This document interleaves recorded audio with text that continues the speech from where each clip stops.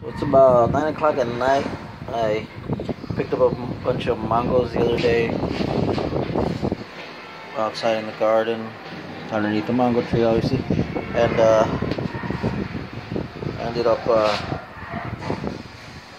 there's the peels, but I got like a bucket, and then I went out there this morning. I had another bucket, and then I came home from work and I had another bucket. So I gotta get to bed now. I'm gonna leave these for tomorrow.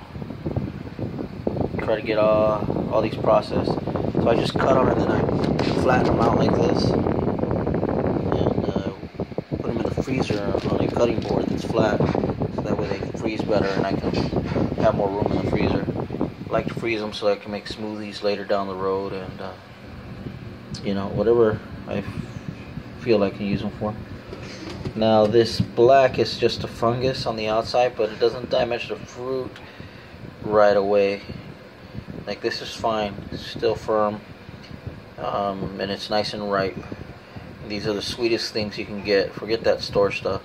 They spray them with all kinds of chemicals, and they take them off the tree green like this. These got the best concentrated sugars converted from the sun. Excellent stuff. Signing off. Lupus Backyard Garden.